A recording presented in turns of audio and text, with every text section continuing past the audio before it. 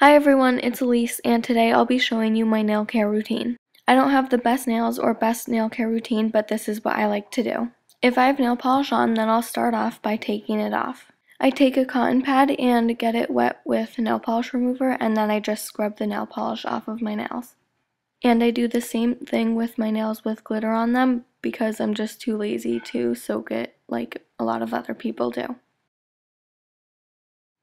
Also, sorry for the terrible lighting in this video.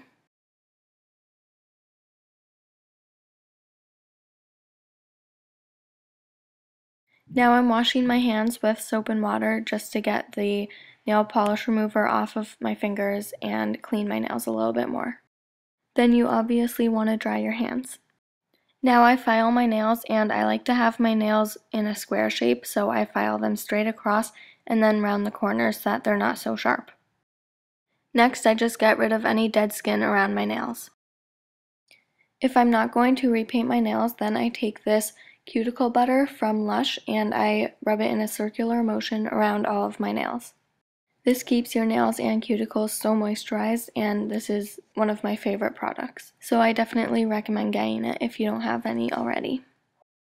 I also think that cuticle butter is one of the most important things that you can have because it's just really great for your skin and makes such a big difference.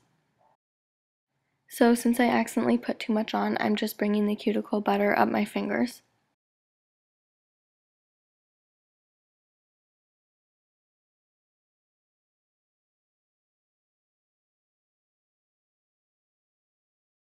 That's it for my nail care routine. I really hope you guys liked this video, and if you did, please remember to give this video a thumbs up because I appreciate it so much. Thank you guys for watching, and I'll see you next time. Bye!